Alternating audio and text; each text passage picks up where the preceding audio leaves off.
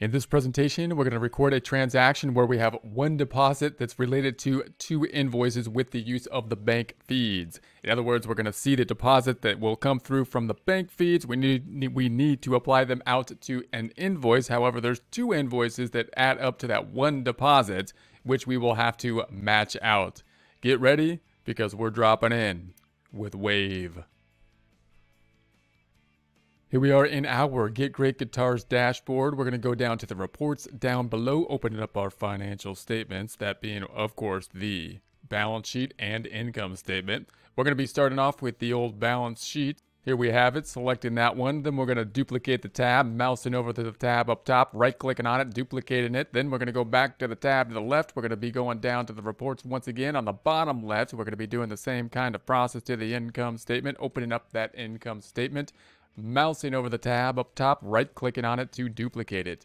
Changing the dates now, going over to the first tab where our balance sheet is, and adjusting the date to 2019. That's the year we're working on. Updating that report. It is 2020 right now, but we're just working in 2019 because we had... Anyway, we're going to go back up top. There it is, and I showed the detail down here. That's what I was doing down there. And then we're going to go back to the second tab. Same process, bringing this on back to 2019, updating that report, scrolling down to the bottom, showing the details so we can see all the stuff that's going on. Then we're going to go back to the first tab. We're going to go down to the accounting. We're going to be opening up the transactions so that we can work with our bank feeds. And then I'm going to filter this because we're practicing filtering now. At least I am. I think it's a good practice to take on. Getting better at it. I'm going to uncategorize. Those are the ones we want. I'm going to apply that. There's our uncategorized items. Now we're going to be dealing with this deposit. Now we're going to say now that we have, once again, an invoice that we need to match out. So I'm going to our flowchart. This is in QuickBooks Desktop. We're just looking at the flowchart in QuickBooks Desktop. They have a nice flowchart. So we have we're going to say that we're not doing a cash basis. We're doing the kind of accrual thing. So we have invoices that are happening and we're going to match them out to the deposit. But this time, we have invoices happening, and then we're collecting on them multiple invoices that we're then going to have to match together because we deposited them together, and therefore they're going to be seen on the bank feeds as one deposit, even though there's multiple invoices.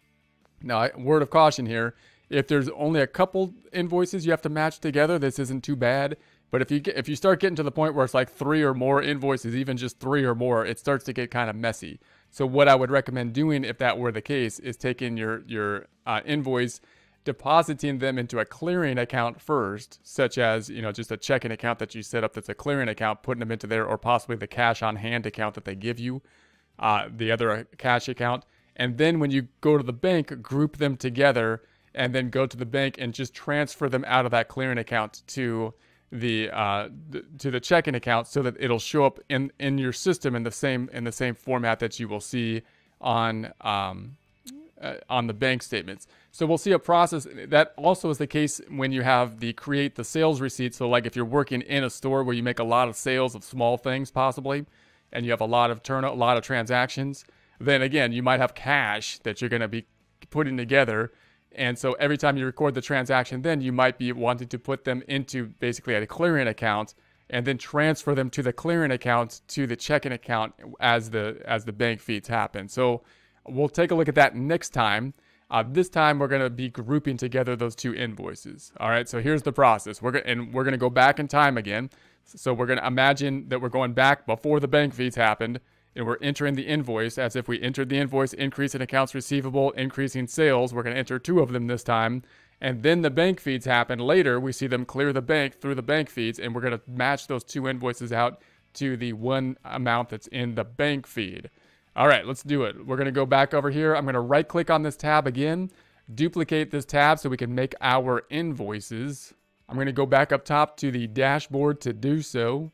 I'm going to go to this fairly large blue button up in the upper right-hand side, and we're going to go and create an invoice. We're going to create an invoice with it. I'm going to add a new customer, so I'm going to call this customer 2. So it's our second customer.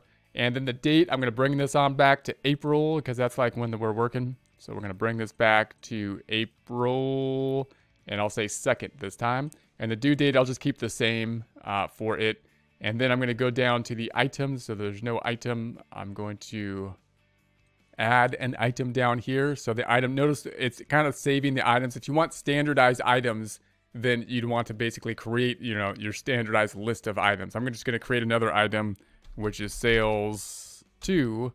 And I'm going to say, okay, no items found. I'm going to create that item then. And then I'm just going to call this sales 2. And I'm going to say this was for quantity 1. I'm just, you know, putting in a number here, obviously 10,000 to match the deposit. So this doesn't match the deposit yet. The deposit was 17,000 that we're trying to match up to. This is one of 2 invoices that we're going to say came through to do that. So what's this going to do? Increase the accounts receivable and increase the sales. So I'm going to go ahead and say I want to save and send, save and record a payment. So I'm going to go ahead and save and send. And it says I don't have the customer for some reason. I thought I added the customer 2. That's the one we want. And I'm going to create it. I didn't say create down here. And then I'm going to create the customer. And then I'm going to go down here and say save and send. So we'll get that one out. Now, obviously, we can't send it by email because, you know, I didn't put an email account on it. I'm just going to say save and send so that I can see it populate over here into our balance sheet. Then I'm going to update the balance sheet and see if it processed through. There's our receivable. So it looks like it all happened the way it's supposed to. I just want to check out the receivable because I'm concerned about the bank feeds more than the invoicing process right now. So then I'm going to go back over and I'm going to make another invoice. So let's say we want to create another invoice up top. And let's do this whole thing again. I'm going to make another customer. This time, customer 3. And then I'm going to add it. That's what I missed last time. There it is. So I'm going to say save. And then I'm going to add an item down here. I'm just going to say sales 3. And I'm going to add it, which I missed. There we go. And then just sales 3. And this is going to be for the price of 7,000. So 7,000, that should add up to my 17 that I'm looking for right there. Okay, there's the 7,000. Then I'm going to go ahead and save and send that one. So we're going to save and send it just to record it. So I think that'll do it. And then I'm going to go back to my balance sheet. We're going to update the balance sheet. We have those 2 invoices now that have been created. That's going to create the receivable. Now I'm going to go back over. It didn't send it, so I'm going to go back over. It says send. I'm going to say mark as sent, just for our practice problem. Mark it as sent, so it's out. And that means I'm going to go back over and see if it then updates my AR, which it should. So I'm going to update the accounts receivable, and I still have a problem, and I think that's going to be a date issue. So I'm going to go back over here. I'm going to edit my invoice and say, did I mess the date up? I'm pretty sure I did. So I'm going to update, and then I'm going to make it go back to the past, 2019. Let's bring this on back to April. Let's make it the 3rd this time. And then let's save and continue again. And then go back on over to the balance sheet, and we're going to update this again and see if our AR pops up. There it is. There it is at the 17,000. That's what I was hoping to see. So we've increased the accounts receivable by the 17,000. The other side is going to the sales. So now we're going to match these 2 invoices out to that one bank feed that we have. If I go into the detail here, then you see these are the 2 invoices that we have just created. So I'm going to close that back out. So now let's go back over to the feeds. I'm going to go back over to the bank feeds, and I have the 17,000. So now it's forward in time, and they've paid us. These 2 people have paid us, but they paid us in 2 separate transactions, and we took those amounts and we deposited it to the bank in one lump sum. It cleared the bank as 17,000. So then we'd have to match this out, and so I'm going to click on this item, and we'd have to match that out to the invoices. So what I'm going to do is I'm going to say I need to split this deposit. I'm going to split the deposit so we have 2 categories. And then I'm going to choose the first category. We're going to say it's going to be a payment received for an invoice. I'm going to pick up the 10,000. So here's one invoice we're going to apply it out to. The second one, I'm going to do the same thing. I'm going to say it's a payment received for an invoice. And we're going to choose the second invoice. So there we have then the total amount of the 17,000.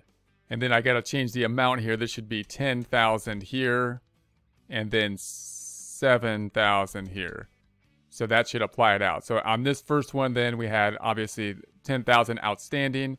10,000 are being applied to it. On the second one, we had 7,000 outstanding, as we can see here, and we're applying the 7,000 to it. So that should apply it out to those two invoices. Then I'm going to say save and see if that applies out. And then I'm going to say, okay, check that off. And then I'll go back to our balance sheet and say, what's going to happen when I refresh the balance sheet? The accounts receivable, you would think, would go back down to 0. Now that we have checked it off, nothing's going to happen to cash. It's already included. Where's the other side on the income statement? It's recorded on the income statement as uncategorized income. It's now going to be applied to the 17,000. So let's update this and see what happens. So we scroll on down, and so this is gone. That's what we expect. Then on the income statement side of things, and if I update the income statement, we have the uncategorized items is going down, right? So now we're left with only that one item remaining as the uncategorized income. And that's what we'll be working with next time. So that's going to be it for now. Let's get out of here.